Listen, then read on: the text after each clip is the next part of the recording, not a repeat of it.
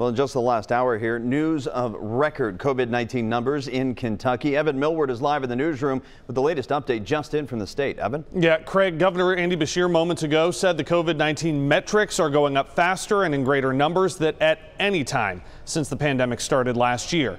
Beshear reports 2,596 new COVID-19 cases today. He says that's the most on a Monday since the start of the pandemic, but it is the 1,893 COVID-19 patients hospitalized, 529 in intensive care and 301 on ventilators.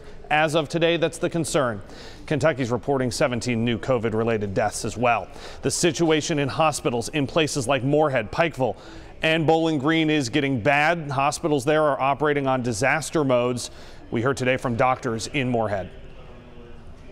If we had another disaster happen now, even a small one, we don't have any reserve left. So if we had a bus accident, or if we had some other issue, or we had an influenza outbreak or whatever, not sure what we would do.